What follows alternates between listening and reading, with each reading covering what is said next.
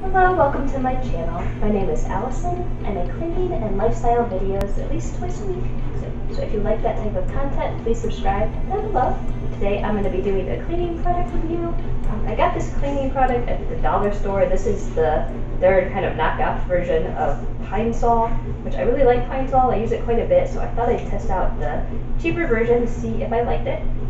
It's a pretty big bottle. It's an 8-ounce bottle, 1 quart, and it was only $1, so it's a really inexpensive option. I've been trying out the cleaners that I've used from the dollar store, and most of them I haven't really liked very much. The only one I've liked so far is the Pine Glo, so I'm hoping this one will be good, but we'll see. I'm going to use it to mop my floor, and I will show you and I'll tell you how I like the product. So let's get started here. I'm just going to open the bottle and just kind of smell it and see if I like the smell. It smells okay. It's a little more chemical-y than Pine Sol is, I think. And I think I smelled this when I unboxed it. It's not a smell I would, like, but I guess it'll do the job. So, and I'm gonna go ahead and just fill my mop bucket here. But the warnings in here are kind of scary. It's got instructions on using it before using it in a meat and poultry processing plant. I don't know why. There are instructions for disinfectant. Let's see.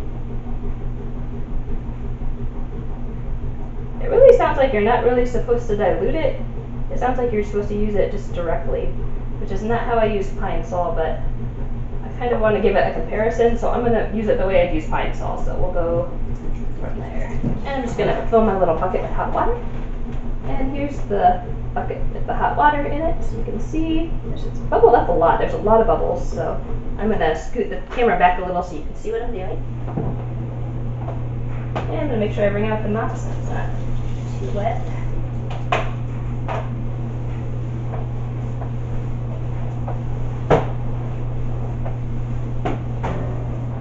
It does look like it's picking stuff up pretty well.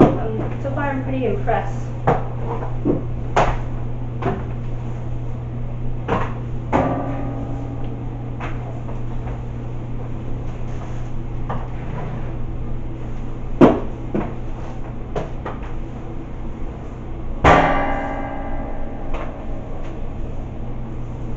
So my first thoughts are that it's doing a pretty good job. It's actually picking stuff up really easily. I'm not having to use a lot of pressure. I'm really impressed.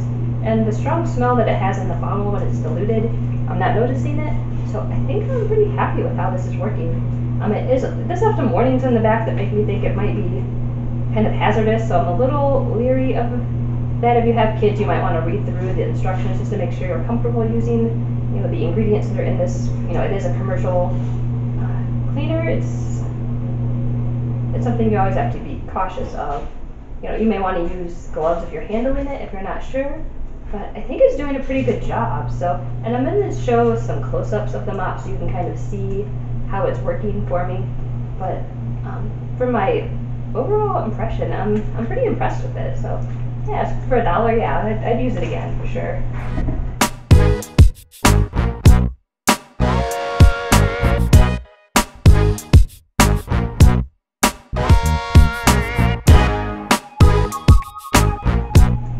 So my final thoughts are that it did a good job. It was inexpensive, it was effective, and you get a lot for your money. So I think I'm going to give this a pretty good review.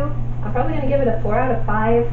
My only critiques are that when it's in the bottle, the scent's pretty strong, so that's a little bit of a deterrent for me.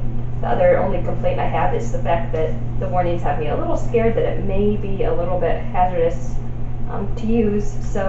But for a cleaner, I think it was pretty good. So I hope this review was helpful for you. I'm so glad you're here, and thank you for coming by. I hope you all have a beautiful day today. Bye!